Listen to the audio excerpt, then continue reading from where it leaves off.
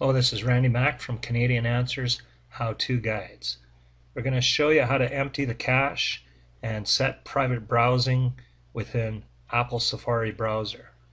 Open up Apple Safari browser and underneath the Edit menu, to empty the cache, you'll select Empty Cache. Alternatively, for a shortcut, you can use Control-Alt-E. To empty the cache, simply select that menu item and empty cache.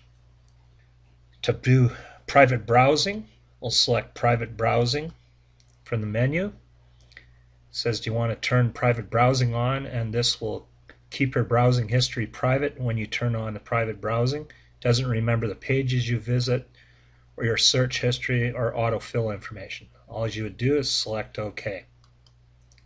And this will keep the information private. This is Randy Mack from Canadian Answers. For more how-to guides and information on Canada and the things you love about Canada, visit CanadianAnswers.com.